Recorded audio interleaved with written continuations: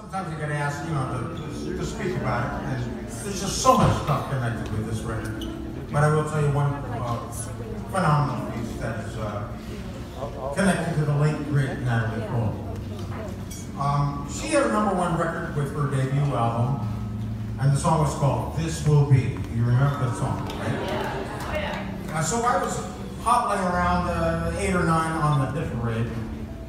Natalie had a #1 record, and then my game plan was like, let's get Natalie out of the way and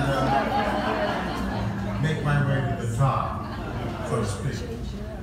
One afternoon, I get a phone call from Natalie, and she asked me if I'd open for her tour, her first major tour. She said, "Hey, your song is killing me. Would you consider this?" Of course I would. Yeah. Now I know at the time, she didn't know I was white.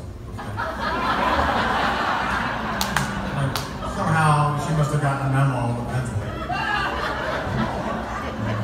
Well, the first show was in Cleveland, and there were 7,000 brothers and sisters coming out to see you.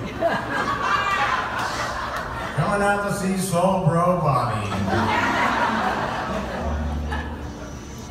Well, when I walked out on that stage, you could hear a pin drop. I'll tell you what.